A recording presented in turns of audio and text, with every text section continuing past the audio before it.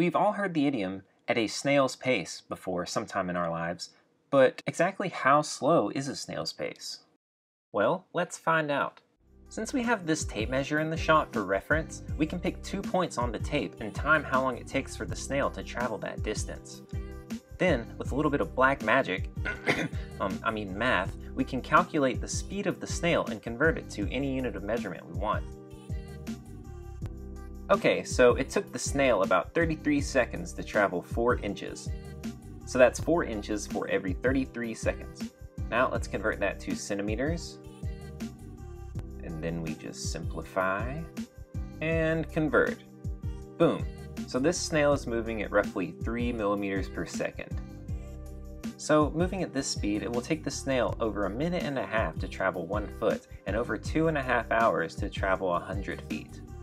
That's moving at a snail's pace.